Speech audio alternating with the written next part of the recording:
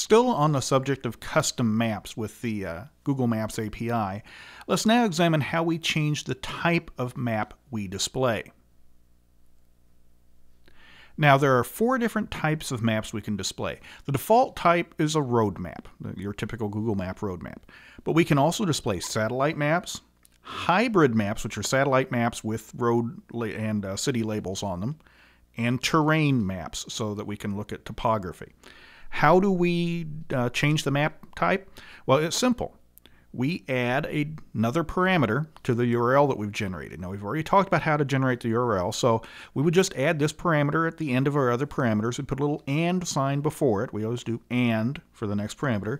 And the parameter is map type. So it's and map type equal, and then the type of map that we want to display. It's pretty simple to do.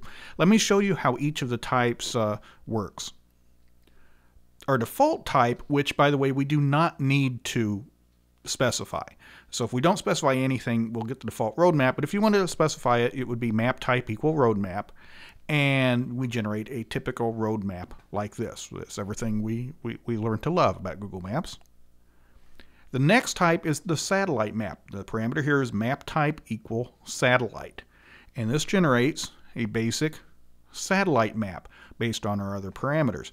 As you can see here, this is a satellite map with no overlays, so we don't have any roads labeled, no cities labeled, nothing.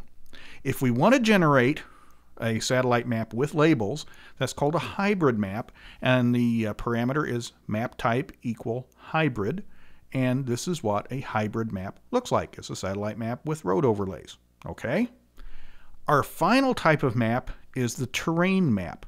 And the terrain map, the parameters map type equal terrain, pretty simple, and it generates this type of map right here. Now, this is the city of Phoenix. There's not a whole lot of terrain other than down at the lower right and the upper right where we see some hills encroaching on the metropolitan area. But if you're certainly out in the country or in the Rocky Mountains or the Grand Canyon or whatnot, a terrain map is great. Just use the map type equal terrain parameter.